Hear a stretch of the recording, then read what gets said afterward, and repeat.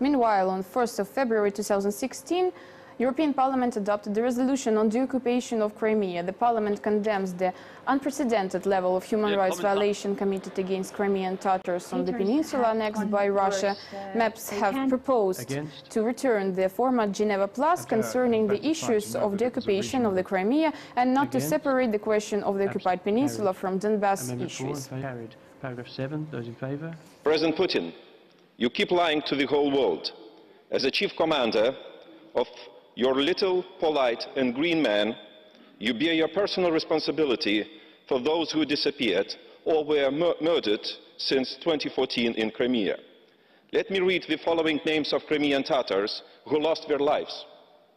Reshat Ametov, Timur Shaymardanov, Seyran Zinedinov, Islam Jiparov, Jevdet Islamov, Eskander Absalamov, Ruslan Ganiyev, Arlen Terechov. The list is not complete. Colleagues, let's not repeat the mistakes of the 20th century. Let's call things the right names. Thank you. The European Union must continue its policy of non-recognition of annexation and keep the related sanctions against Russia. If Russian authorities want to improve their relations with the European Union, they should withdraw from Crimea and allow Ukraine to re-establish control over its territory.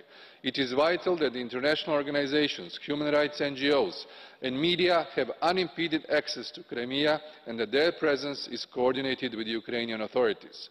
Therefore, I welcome the mission of the Special Representative for Human Rights of the Secretary General of the Council of Europe.